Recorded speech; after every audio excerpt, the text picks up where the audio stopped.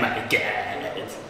Right, I can't believe this. Not only I got to get 5 minutes of Antoine Girard on camera, but I also managed to convince Ed Ewing, the editor of Cross Country Magazine, to interview him for me. So this is 5-6 minutes of absolute gold. Yes.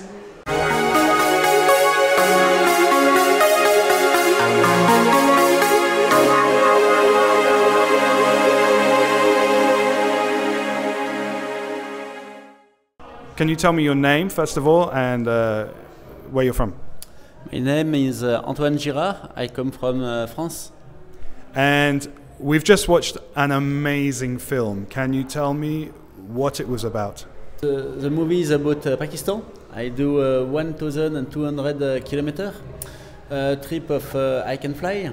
And during the trip, I go on the top of Broad Peak at more than 8,000 meters. It's extraordinary to watch, and it is an extraordinary feat. What is it like flying a paraglider at 8,000 meters? It's amazing. Just everything is beautiful. It's another planet. It's another planet, but it is a place that you know well. Can you tell us a bit about your climbing and mountaineering background? Yes, I know very well the place. I stay 6 months in the same area on 3 expeditions for K2 and Broad Peak. And so your background is in climbing. How long have you been flying for? I begin in 2007. I begin in 2007. So you've been flying for 10 years?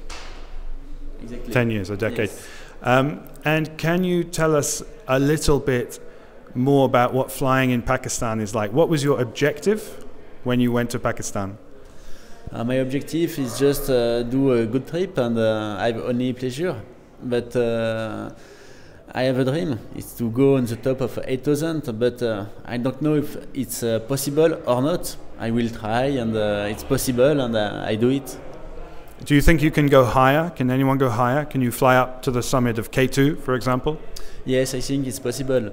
I stopped the lift at 8,000 meters, but I think this day it's possible to go at 8,300 meters. And maybe on K2 it's possible to go on the summit. I don't know, but I think it's possible. Do you think you want to do that? Maybe if I have a good opportunity, maybe I can try. But it's not a goal for me. Go on the top of a mountain, yes, but I go, I try, and I see what is possible, and I go. I don't have only one goal. Just have fun, for fun. And in the film, well, in the expedition, your fingers froze. What happened to your fingers? Yes, my 10 finger was froze, and I stayed 3 months without sensation of my finger. But now it's good. I have a good recovery, and everything is good. Okay. Did you ever think you might lose your fingers?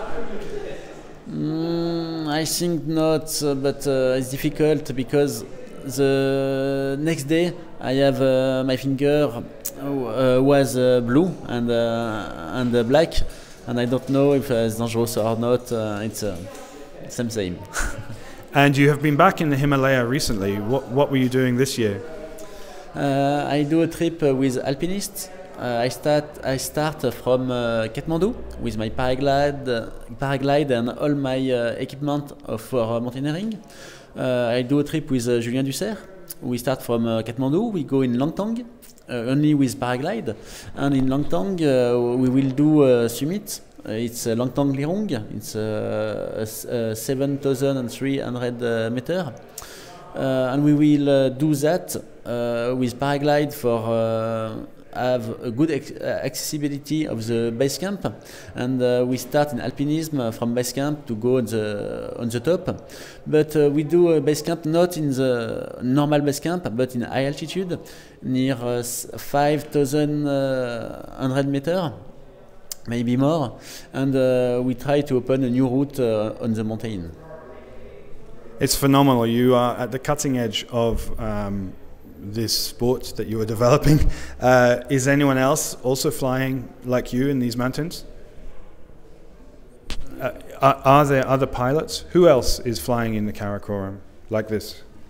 In Karakoram, no many pilots, maybe 5 or 6 pilots, I don't know exactly, but no many. The risk was to land in glacier, on the glacier, and walk maybe 6 or 7 days to back in civilization. We're very glad you made it out. Thank you very much, Antoine. And what is your next project?